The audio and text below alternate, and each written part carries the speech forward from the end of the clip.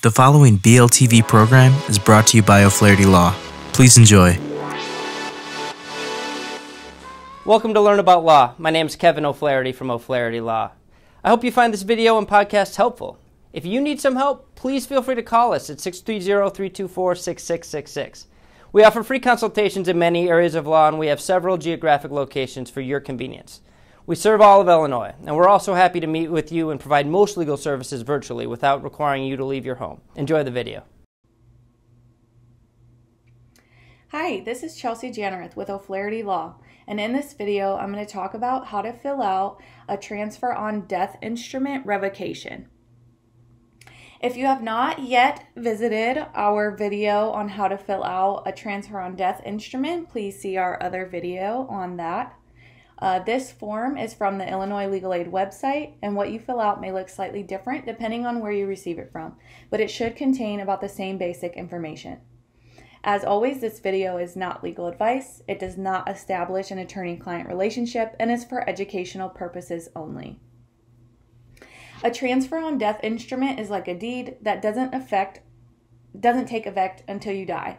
You can use it so that you don't have to put your house in a will, which will make things easier on your loved ones down the line. This is because using a TODI can avoid the need to go to court to divide up your property you leave behind. You can cancel your TODI at any time. To cancel the TODI, you have to fill out this document with the Recorder of Deeds office that states you revoke your TODI. You must sign this revocation in front of two witnesses, just like you did with the TODI instrument. So to begin, whoever is preparing this document will want to put their name and address here. And then the owner's name of the property and address that the taxes go to will want to put their information here. The recorder will stamp here. So this document will state that the transfer of death instrument revocation will be made on whatever date you are filing this revocation, and by who, which should be the owner of the property, and which city and county of the state of Illinois that you are revoking it in. It should be wherever you recorded it in the first place. And then state which county the property is located in. You will need the legal description of the property, which can be found by going to the office of your county recorder of deeds or by searching for your deed on their website. You should have the legal description on your TODI already, but if you do not have a copy of that, you are able to look that up online. You will also need the PIN or the property identification number. This can also be obtained from your county clerk's office, assessor's office, and sometimes on the county's website. You should also have this information on your TODI already, and then you will want to outline the property address.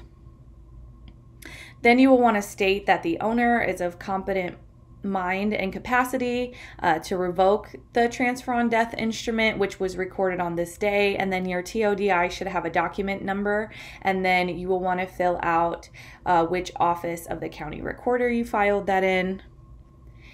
Here, the owner's name, and then you will want two witnesses and a notary to either confirm your signature in front of, or you will want to sign in front of them. So be sure you have the two witnesses and their address, and then a notary public. Usually you can find a notary at a bank, a courthouse, or there are some private people that do notary as well. I think that is all for this document. To learn more about TODIs, you can visit our page linked below. As stated, we do have an additional video which explains how to fill out a TODI. So if you found this video before finding that video and you want to fill out a TODI, feel free to go to our website to find that video. Be sure you leave any questions you have in the comment section and subscribe for more legal content daily. Hello again, this is Kevin O'Flaherty from O'Flaherty Law. I hope you enjoyed the video and podcast. If you did, we'd love it if you'd subscribe to our channel. If you need legal help in this or any other area of law, please do not hesitate to reach out and schedule a consultation. Most consultations are free and all can be conducted remotely if you'd like. Please email us, book online, or call us at 630-324-6666. We have many locations for your convenience and we serve all of Illinois. So thanks again for watching.